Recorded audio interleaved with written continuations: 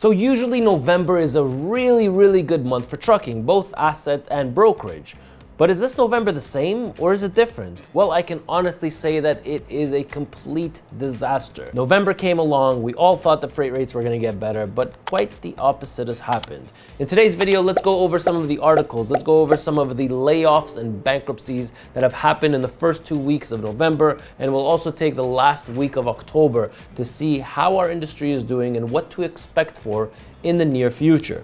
So our first article we're going to open happened on Tuesday, November 7th. 40-year-old Montana-based trucking company and freight brokerage abruptly ceases operations. Meadowlark Agency and its affiliate Meadowlark Transport filed for bankruptcy liquidation late Monday. The company's headquarters in Billings, Montana, filed for Chapter 7 protection in the U.S. Bankruptcy Court for the District of Montana. So according to its petition, Meadowlark made $60 million in gross revenue in October 1st, 2022 through September 30th, 2023. The company posted $103 million in gross revenue in 2022 and $76 million in 2021, according to the filing. So nearly 120 ex-employees are owed about $800,000, while around 1,300 trucking companies are owed almost $2.7 million. So as these companies are going out of business or getting under Chapter 11 bankruptcy protection, then what happens is that they are allowed to now not pay their invoices that they owe other carriers, or they're going to settle for 20 or 30 or 40 cents on the dollar. So remember the video that I did on bankruptcies and cash crunch, okay? So this is it. When companies like this go under, they owe other carriers and other companies a lot of money.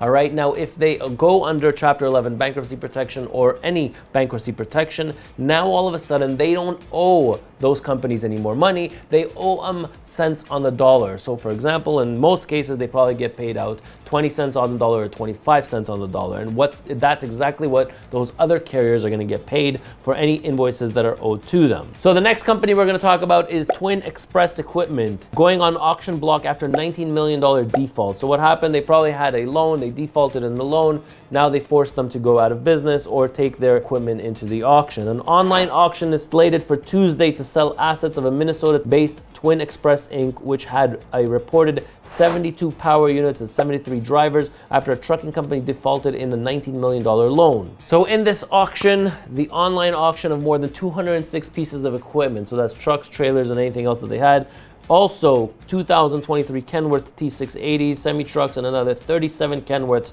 ranging from the years of 2020 to 2022.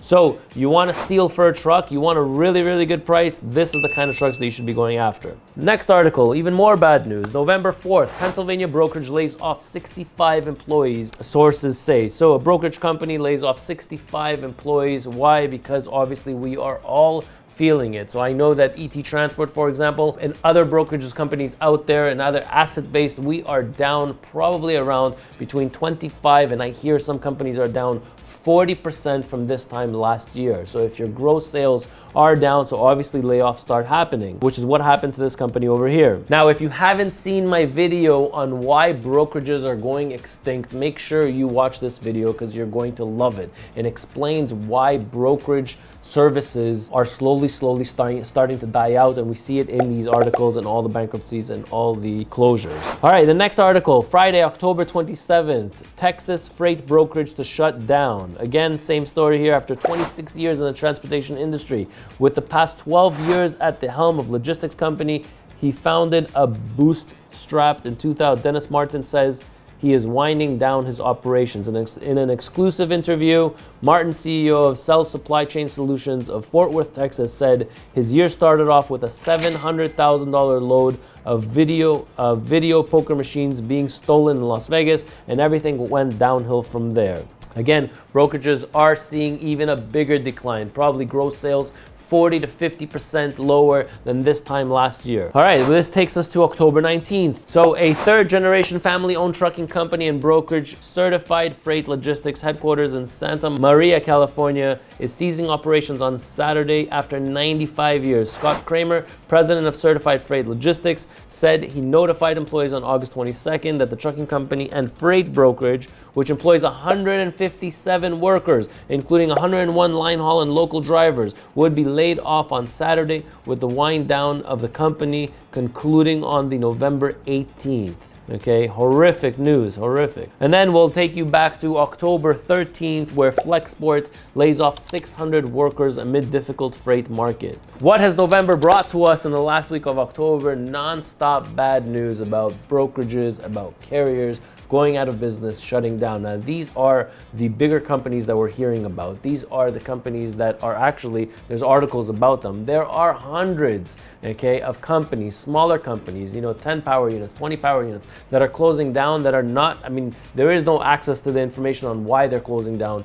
There are a lot of MCs that are being terminated. There's a lot of insurance policies that are being canceled right now. There's a ton. I mean, I talked to the freight factoring companies and they're down about 40% in their numbers. I talked to dispatch services and they're down also 40%. Brokerage companies also 30-40%. Asset-based carriers probably down about 25 to 30%. What are we to expect? So I truly believe that January and February are going to be horrific months.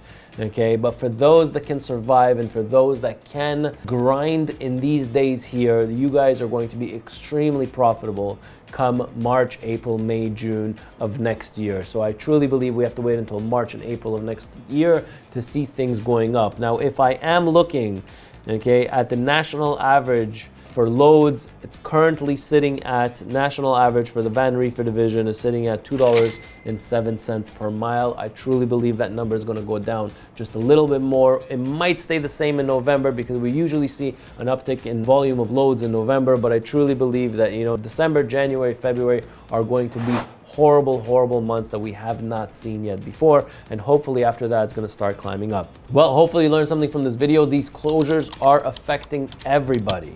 Okay, how are they affecting everybody? Because any one of these companies are going under. They have a ton of payables. Those payables are not going to get paid. So carriers like myself and other carriers are going to be hurting. Why? Because we are not getting paid. And if we're not getting paid, then we are going to be in a cash crunch. So hopefully you learned something from this video. I'm Ronen, R-O-N-E-N, and I'll catch you in my next video. Then we are going to be in a cash crunch. So hopefully you learned something from this video. I'm Ronen, R-O-N-E-N, and I'll catch you in my next video.